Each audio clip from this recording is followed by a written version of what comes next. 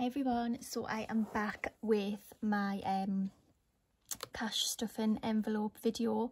This is for my July period. So I've changed things up a little bit, so I'm going to go through and just show you what I have changed up. I'm just going to pop this money to one side for the moment, but you can see I have changed books. If you followed my previous videos, I used to just use a notebook. Now I kind of use this little bullet journal. This was just from Aldi, I think it was. And basically I'm just kind of trying out new things in planners and stuff. I just printed some things from Google and then stuck them into here, and then I used some little washi tape and stuff just to kind of decorate it a little bit and set it out a little bit more. And then obviously I have a page for sinking funds here, and then a transaction log, and then I also did like a no spend page. I was just trying this out for this month. Probably like next month will be when it kind of like all comes together type thing. Yeah.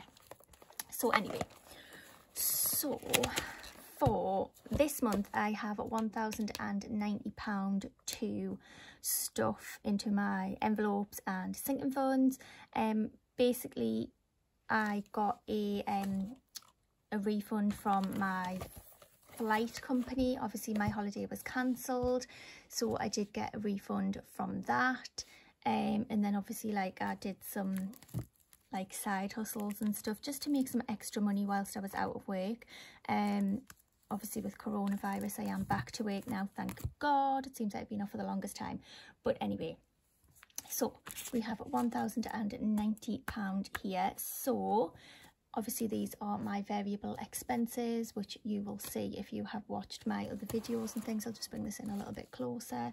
So I'm going to start stuffing these envelopes first. So gas and electric. Now if you've watched my previous videos, gas and electric usually got 40, but I have used a little bit extra this time. We've had a couple of like really cold days, so I'm going to up that by £20. I'm going to put £60 into this, whereas I normally put 40. So hang on a second, I'm just going to, let's just pop those to one side for the moment. We shall pop, I've only got 20s and 10s this month. Let's have a look. God, I feel like I've not got enough room, come on. Okay, so gas and electric gets 60. Do we have anything left in? We have nothing left in because obviously we did overspend on that. So I'm going to put 3 20s in. So 20, 40, 60. So that will go in there. So that is that one done. Next up we have petrol, which is also going to get £60. Nothing in there. So again, I'm just going to use 20s for this. So 20, 40, 60. And we shall pop that into there. Next up we have school. Now I haven't filled this one for the last couple of months, obviously because the children have been off school. It is now the 6 weeks holidays here in England, but I am going to start this month because obviously I just want to be ahead of the game for when he goes back. So I am going to, it costs me £60 a month to send my son to school. So by the time September comes, I want the money to be in there ready. So yeah, I'm going to stuff this for £60, and again it is just going to get 3 20s. So 20, 40, 60. They've got loads of 20s this time, so that is in there. I always feel like I want to be ahead on things, so that is why I have done that now. What else do we have? Then we have groceries. Groceries always gets £100. So again, I'm just going to do 20s. So 20, 40, 60, 80, 100. Don't think we've got anything left from groceries. No, nothing left from groceries at all. So we have stuffed that with 100. Then we have social. Do we have anything left in here? Oh, we have £10. So I'm going to take the £10 out because you guys know that whatever's left in these envelopes at the end of the month, I take it out and I pop it into my little savings jar. So social gets £40. Again, I'm just going to use these 20s up. So 20, 40. And then we have self-care, which also gets £40. So again, just another two 20s. Pop that into the self-care one. We have nothing left in self-care. So pop those two £20 notes in there. So that's £40 in there. And then I have added a new envelope, and this is household. I've got the envelope here. Obviously I still need to label it. I haven't popped a label on yet, but this is going to be my household envelope, and I'm going to put £20 in there. And basically I did this one for if I need any cleaning products, or if I want to buy something for the house, just stuff like that, or if I want to buy something for the garden or anything, because I found that I was taken out of like groceries, social and self-care if I wanted anything for the house. So I thought, you know what, let's just make a household envelope. So that is something new this month. I've not had that before. I do still need to label it, but yeah, that got £20. So basically we have stuffed all of our variable expenses, which is like, these are kind of like the ones that we use all the time. So gas and electric, petrol, school, groceries, social, self-care, and obviously household now. So all of those are stuffed. So then, just flick this page over. Then we are going to be going to sinking funds. So this is my sinking funds chart here. So yeah, I just have the category here. I have the beginning balance, how much I deposit, how much I withdraw, and the end balance. And again, transaction log. This is going to be like for anything that I take out of sinking funds. I can keep track of it down here. I feel like I want to keep more track of my money. I did already write the beginning balances down in here, but I know that I've definitely dipped into the kids fund, so that one might not be right. So let's just have a look. So kids fund, yeah, there's nothing left in the kids fund at all. They have both had new clothes, they've both had toys, and they have had their hairs done. So that has all gone. So I need to change that, and the beginning balance on that is actually 0. So I've just kind of changed that there. So yeah, so let's see how much money we have left. So 20, 40, 60, 81, 20, 40, 60, 82, 20, 40, 60, 83, 20, 40, 60, 84, 20, 40, 60, 85, 20, 40, 60,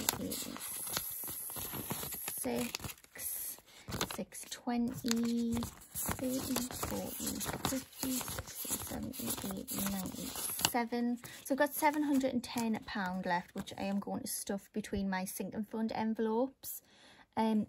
So kids fund, I think I'm actually going to put £100 into the kids fund. 20, 40, 60, 80, 100. Obviously, they will be back at school in September, so I will need to buy uniforms and bags and shoes and things like that. So I'm going to make a good start on that one already.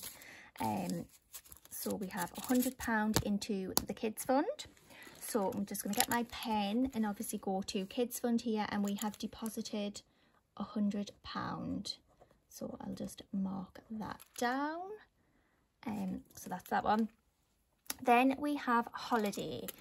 Now, holiday, I did have money in here which I was saving for spending money for holiday, but then I transferred it to savings because obviously my holiday was cancelled. Now I have getting flight money back.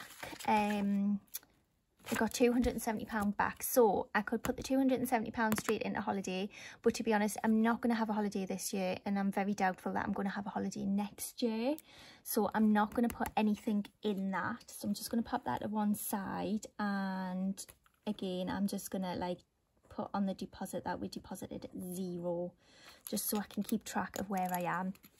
Now, birthdays and seasonal had £60 in. Does it still have £60 in? Let's have a look. 20, 40, 50, 60. It does still have £60 in. And I do have a couple of birthdays coming up next month. So I am going to put, I'm going to put another 50. So 20, 40, 50. So we have deposited £50 into there. So that means we have 110 altogether. Let me just check that. 20, 40, 60, 80, 90, 100, 110. Yeah, so that is a good amount for the birthdays and seasonal fund.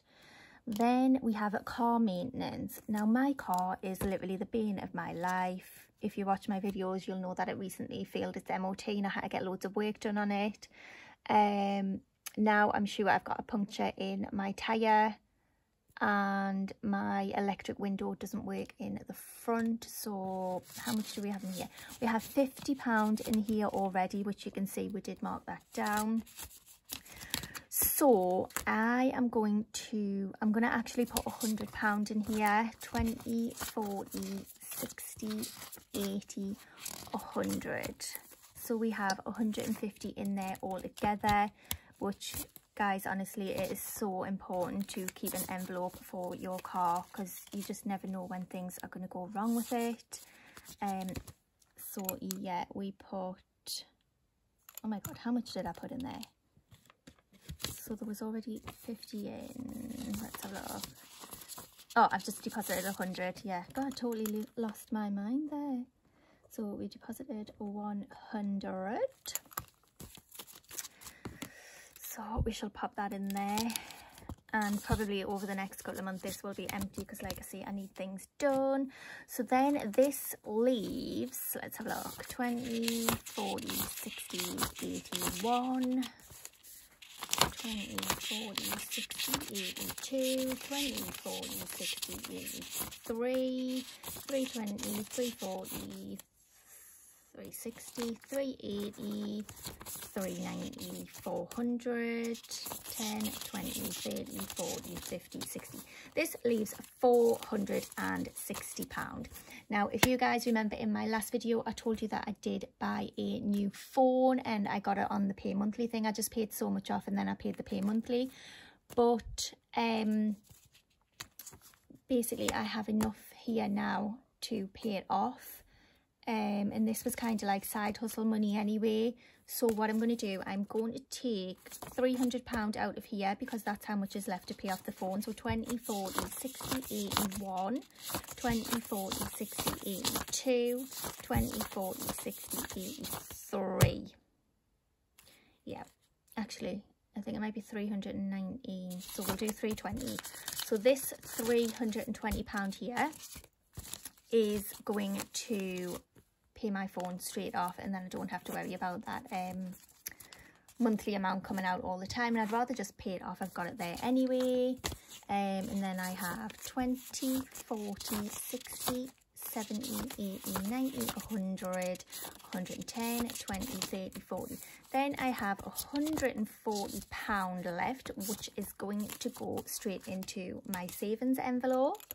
So down here, I'm going to deposit 140. Let's write that down there. 5, 6, 640, 650. So altogether in here should be 650. Well, let me have a look. Let me just organize this.